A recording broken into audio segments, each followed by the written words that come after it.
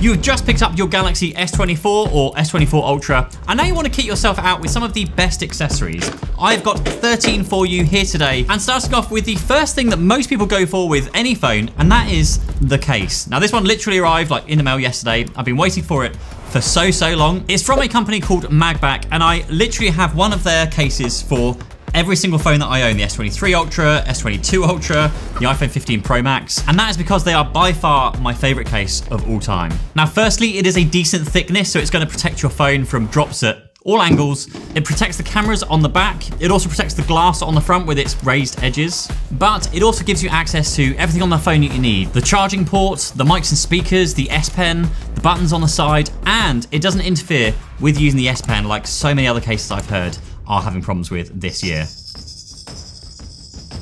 Also, this case makes the back of the S24 Ultra totally flat, so it will lay down flat on a desk and not rock around whilst you're typing on it or anything like lots of the other cases do. Now this case also has MagSafe built into the back of this, so if any of you like me are switching from Apple to Android, then all of your MagSafe accessories will still work, like chargers, wallets, all that good stuff. But the magic trick on this case is that those MagSafe magnets are strong enough to literally stick this phone, this whole case and phone, to any metal surface. Now, whilst I'm at the gym, I stick it to the equipment in front of me to follow my workout routine. In the kitchen, I can stick it to a microwave or an oven or a fridge to watch a video, or just have the phone in easy reach if you're mid-texting with someone. I found it really useful in Vegas early this year, where I could actually stick my phone to a metal part of like the hotel wall whilst I was getting ready, whilst on a video call to my wife, just so I could do it all hands-free. Now, something new with this year's cases from Magback are the interchangeable and colored power and volume buttons. I absolutely love these. You can buy a pack of these just colored buttons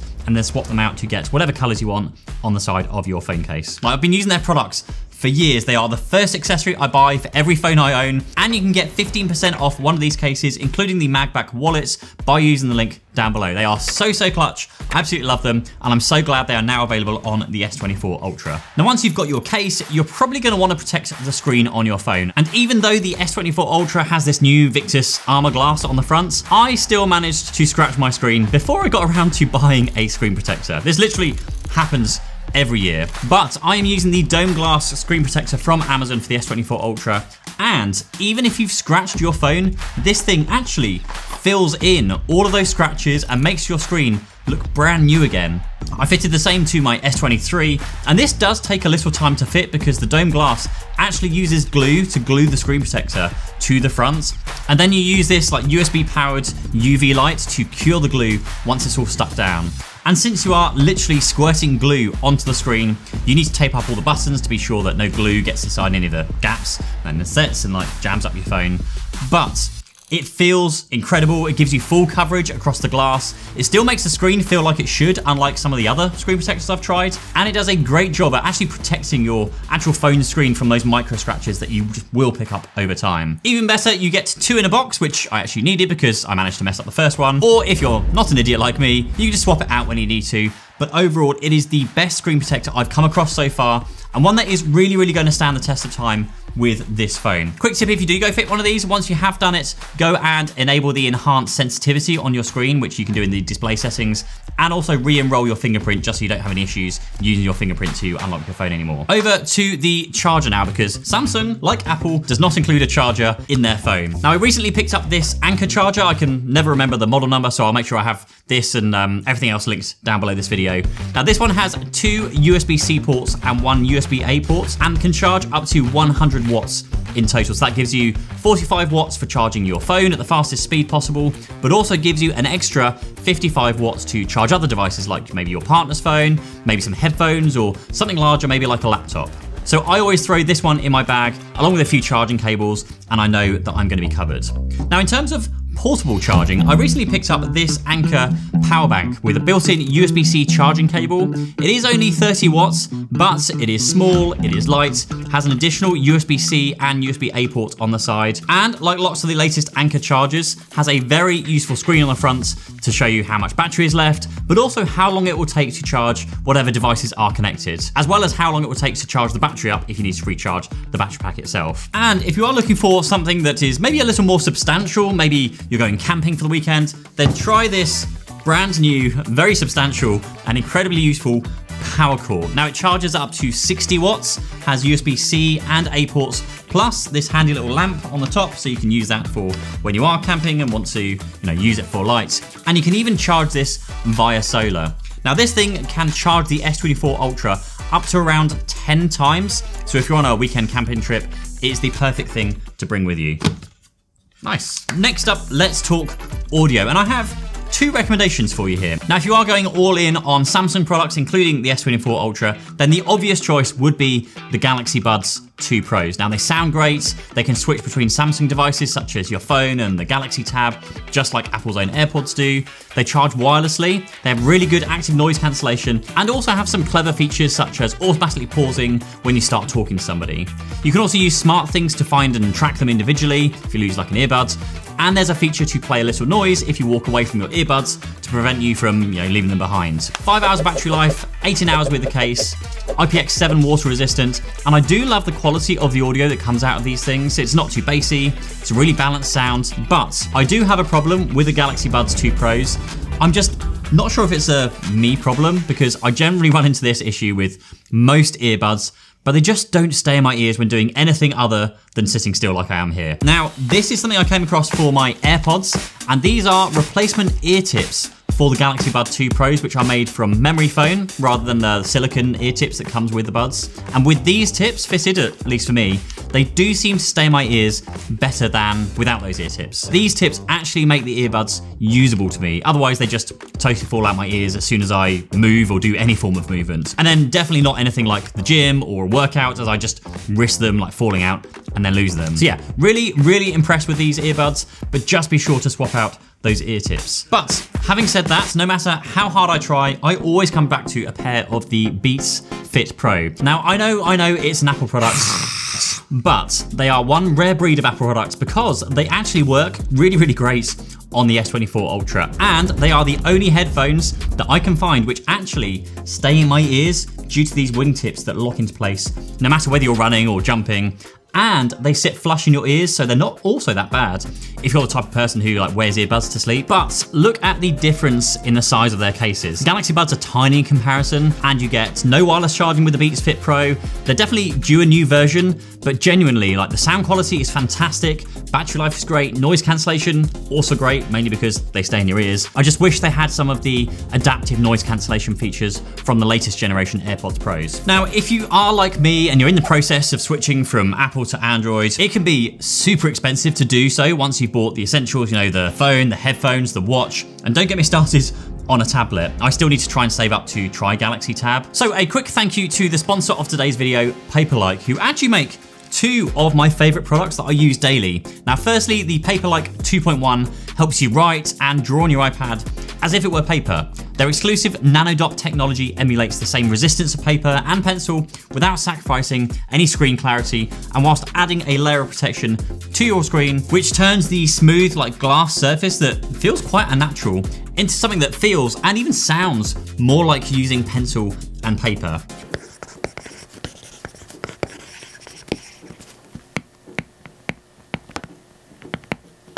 It is super easy to fit. You also get 2 in the box, and it is a must-have for anybody who writes or draws or takes notes with an iPad and a pencil. The second is their all-in-one cleaning kit, which is this super compact, really well-designed spray bottle. It pops out of the casing, which prevents any accidental sprays inside a bag. You spray whatever you want to clean, and then you can use the outer microfiber coating to then clean the screen. It is refillable and genuinely something I use still to this day. So just click the link down below to pick up the Paperlike 2.1 or their cleaning kit. Thank you so much, Paperlike, for sponsoring this video. Let's take a look at the watch situation now, because with Android, you get a lot of options. You get all the different styles and colors and straps, and I've tested a lot of watches here recently. You've got the Pixel Watch 2, the Garmin Epix, the TicWatch, of course the Galaxy Watch 6, and I'm currently testing the Garmin Mark. But this time around, the second generation Pixel Watch is actually the best I've come across. It is responsive, its battery life is great this time around, it's durable, so I definitely recommend giving it a try. But of course, if you want the best integration, then of course, the Galaxy Watch 6 is going to be the perfect companion. Even though I do find it quite laggy and slow at times, and I do think the interface could do with some refinements. But if you are getting into your fitness and perhaps you're coming from an Apple Watch and an Apple Watch Ultra, then definitely check out the range of fitness watches from Garmin. Honestly, all of them are pretty great. So I've tested the Phoenix, the Epics here, and now the Mark, and they are pretty much one of the best fitness watches money can buy. Now they are limited in terms of their smart features. They don't have things like built-in LTE, but their fitness features are absolutely second to none. But if you don't like wearing a full-on watch but want something that you can help track your fitness goals, then check out the WHOOP 4.0. Now I've been wearing this for over a year now, maybe even 2 years, and people keep asking me, why am I wearing 2 watches? Now this is the WHOOP 4.0, and the WHOOP has a number of unique features which are becoming more and more useful over time. Now firstly, it tracks all of the usual metrics you'd expect, your sleep, heart rate, body temperature. You can also track exercise from runs to strength training to even taking a cold plunge or a sauna session. And using the daily journal feature is by far the most fascinating feature, which is by answering a few yes or no questions. WHOOP then builds out this huge wealth of knowledge specifically about you and how certain activities or certain foods affect your body. Essentially, it is this small sensor that straps onto your wrist or your arm or anywhere on your body really, which connects via Bluetooth, and the battery lasts around 5 to 7 days. Now it's not a typical accessory, but I really do like what this thing does. Okay, over to a gadget that is a typical accessory, and that is actually the official Samsung Trio charger. Now I don't know about you, but I really struggled to find any good like double or triple chargers for Android phones in general. Now what I normally do is end up slapping on the MagSafe case, like I said earlier, and then using a MagSafe iPhone charger instead. But this is actually some really nicely high quality, very good piece of kit from Samsung. Now it has 3 wireless charging areas. Now firstly you have the watch, which has magnets in there to make sure the watch stays in the right place and it doesn't slide off. Then it has 2 more charging pads here to charge maybe your phone, perhaps those new Galaxy Buds as well. And all of them can charge all at once, all from a single USB-C cable, and the charger for this even comes in the box. Crazy. Now it is only 25 watts though, split between all the devices. So since the Ultra can charge up to 45 watts, you want to use the separate charger for that if you need the fastest charge possible. Otherwise, this charging pad also has some really nice grippy pads on the bottom to keep the charger itself like in place. If you're fumbling around at night, you can still kind of comfortably, put your phone on or take it off without knocking things over. And the thing I like about this is that when you put your device onto charge, once it is full, the little LEDs here turn green. So we put the watch on and it will go green when it goes fully charged. You put the phone on and you can see that they're red at the moment whilst it's charging because it's actively charging the devices. Now the next one is actually a really cool one. This is the Galaxy Smarttag. Now if you have a Samsung phone, I'd buy one of these for every set of keys, or in my case, my wife's keys, as she always loses them, for every suitcase you own, maybe when you go on holiday, maybe hide one in your car somewhere, hide one in your kids' coats. You can even use them as pet collars for dogs or cats. They are just so handy. So using these tags, you can easily find stuff when it goes missing by either playing an audible noise on the tag or using your phone to see how close you are to it. Now there are 2 different versions of these tags. There's this version and there's the Smarttag Plus. And the only real difference is that with the Plus version, you get ultra wideband connectivity. And all that means is that you can then get a more precise location with the Smarttag Plus. But for the regular Smarttag, you still get in the nearby area, play a sound, still find it. So I don't personally think that it's worth paying the extra money to get the Plus version of the tag. But of course, if you think it's worth it, then go for it. Now there are some other really cool things with the Smarttags. Number 1, you can double tap the tag and it will make your phone ring, which is really cool if say you have your keys in your hand with the tag on, but now you can't remember where you left your phone.